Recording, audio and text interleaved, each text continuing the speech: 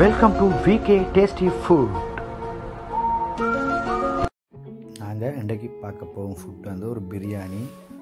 பாருங்கள், பிரியாணி நமக்கு இன்று ஒரு அழகாக டேஸ்ட்டாக இருக்குது. இது ஒரு சிக்கன் பிரியாணி, தம் பிரியாணியை எப்படி செய்கிறேன்னு பார்ப்போம் வாங்க.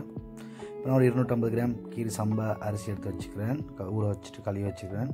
ஒரு 300 கிராம் கோழி எடுத்து வச்சுக்கிறேன். கேசரி பவுடர் கலக்கி வச்சுக்கிறேன். அதோட வந்து மசாலா பொடி, பிரியாணி மசாலா, பட்டை, கிராம்பு 2, ஏலக்காய் 2, கொஞ்சம் மிளகுத்தூள், சாதிக்காயெல்லாம் எடுத்து வச்சுக்கிறேன். ஒரு வெங்காயத்தை இந்த மாதிரி வெட்டி வச்சுக்கிறேன். ஒரு வெங்காயம் 100 கிராம் வெங்காயத்தை பொரிக்கிறதுக்கு. இது ஒரு இஞ்சி பூண்டு விழுது எடுத்து வச்சுக்கிறேன். கருவேப்பிலை, புதினா எல்லாம் எடுத்து வச்சு இன்னொரு வெங்காயம் வெட்டி வச்சுக்கிறேன் வதக்கிறதுக்கு. ஒரு 4 பச்சை மிளகாய் எடுத்து வச்சுக்கிறேன். ஒரு 2 பெரிய தக்காளி எடுத்து வச்சுக்கிறேன். தயிர் 50 கிராம் எடுத்து வச்சுக்கிறேன். இப்போ எண்ணெயை விட்டு அந்த வெங்காயத்தை வந்து அந்த தனியாக எடுத்து வச்ச வெங்காயம் வந்து எடுத்து பொரிச்சப்போம். இது வந்து பிரியாணி செஞ்சதுக்கப்புறம் போடுறதுக்கு, அந்த பாசுபத்தி போடுறதுக்கு அந்த வெங்காயத்தை அந்த ப்ரௌன் கலரில் பொரிச்செடுக்க போகிறோம். இந்த கலரில் இது பொரிச்சு வச்சுட்டு இப்போ வந்து நாங்கள் அந்த அணைய கழுவின அரிசியை வந்து வச்சோம். அதுக்கு ஒரு 1 லிட்டர் அளவு தண்ணி ஊற்றிக்கொள்ளுங்க. அதில் பட்டை 2, கிராம்பு 2, ஏலக்காய் 2 போடுங்க.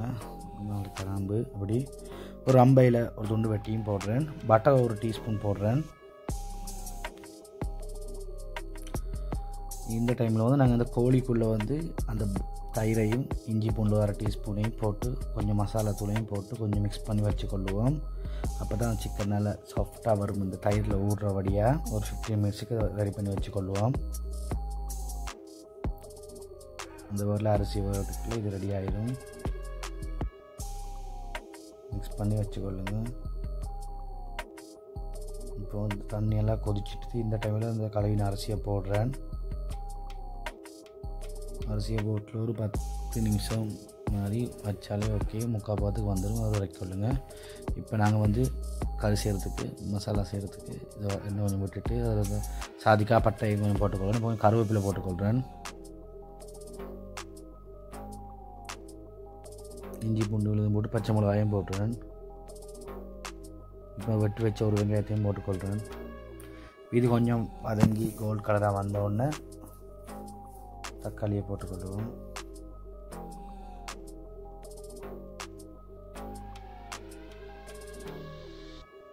இப்போ தக்காளியை போட்டுக்கொள்வோம். இப்போ ரைட், இந்த பாருங்கள் ரைட். இப்போ சோறு வந்து வெந்துட்டுது, 3/4 பதம் ஆகிட்டுது. இப்போ வந்து சோறை இறக்கி வச்சுக்கொள்வோம். இப்போ நான் வடித்து வைக்க போகிறேன். கொஞ்சம் ஆற வைங்க. இந்த இறைச்சியெல்லாம் வெந்தோன்னு தான் அதுக்குள்ளே போடணும். இப்போ நாங்கள் வந்து இதுக்கு வந்து உப்பு சேர்ப்போம். உப்பு வந்து நான் ஒரு 1.5 டீஸ்பூன் அளவு போட்டுக்கொள்கிறேன். இந்த சோத்துக்கும் சேர்த்து தான் போடுறேன். இப்போ இந்த மசாலா தூளையும் மிளகுத்தூளும் போட்டுக்கொள்கிறேன். ஒரு மிளகாய் தூள் ஒரு 1/2 டீஸ்பூன் போடுறேன். அதுக்கப்புறம் வந்து நாங்கள் ஊற வச்ச கோழியையும் போட்டுக்கொள்கிறேன். நல்லா மிக்ஸ் பண்ணி விடுவோம். மிக்ஸ் பண்ணி விட்டு ஒரு டம்ளர் அளவில் 200 ml அளவு தண்ணி விட்டுக்கொள்ளுங்க.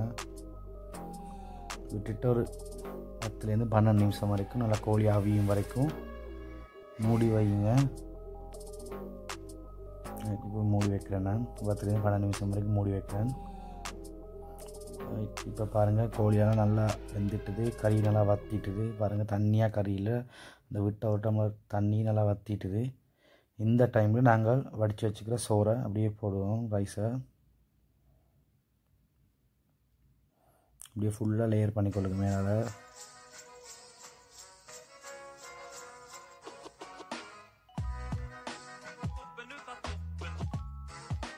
இப்போ லேயர் பண்ணியாச்சு. இப்போ வந்து இந்த கேசரி பவுடர் கரைச்சி வச்ச தண்ணி இருக்குது, அதை அப்படியே விட்டு போடுறேன் கலருக்காண்டி. இதை பொரிச்சு வச்ச வெங்காயத்தையும் அப்படியே மேலே போட்டுக்கொள்வோம். இது நல்ல வாசமாக இருக்கும். நெய் வேணும்னா சில நெய் விட்டுக்கொள்ளுங்க. எனக்கு நெய் வாசம் பெருசாக பிடிக்காதபடியே நான் போடலை. இப்போ வந்து அந்த புதினா இலை கொஞ்சம் போட்டுக்கொள்வோம். கொத்தமல்லி இருந்தால் கொத்தமல்லியும் கொஞ்சம் போட்டுக்கொள்ளுங்க. இப்போ தேசிக்காய் புளி ஒரு பாதியை பிழிஞ்சு விடுறேன். இப்போ நல்லா மூடி வச்சு அடுப்பு நல்லாவே சிம்மில் நல்லா குறைச்சி வைங்க, கொஞ்சமாக அறிகிற அளவுக்கு. இப்போ கொஞ்சம் வெயிட்டான கட்டை மாதிரி ஏதாவது வச்சுக்கொள்ளுங்க, கொஞ்சம் டைட்டாகிறதுக்காண்டி. ஒரு 15 நிமிஷத்துக்கு அப்புறம் நான் எடுக்கிறேன் பாருங்கள். 15 நிமிஷத்துக்கு அப்புறம் ஒரு அழகாக வந்திருக்கு பிரியாணி. எல்லாமே நல்லா இதாகி தம் ஆகிட்டு சாக்கோல் போட்டு தம் போட தேவையில்லை, இப்படியே போட்டாலும் நல்லாயிருக்கும் பாருங்கள். நல்லா அந்த வத்தி தன்மையாக இல்லாமல் நல்லா அழகாக ஒரு ரைஸாக ஒட்டாமல் இருக்குது பாருங்கள், குலையாமல் பாருங்கள். கலர்ஃபுல்லாக நல்லா பாருங்கள், எல்லாம் நல்லா மிக்ஸ் ஆகி நல்லா கோழியெல்லாம் அவிஞ்சு நல்லா கலர்ஃபுல்லாக இருக்குது பாருங்கள் பிரியாணி பாருங்கள். இந்த வீடியோ பிடிச்சிருந்தா லைக் பண்ணுங்கள், ஷேர் பண்ணுங்கள், கமெண்ட் பண்ணுங்கள், சப்ஸ்கிரைப் பண்ணுங்கள். மேலும் ஒரு வீடியோவுடன் சந்திக்க நன்றி, வணக்கம்.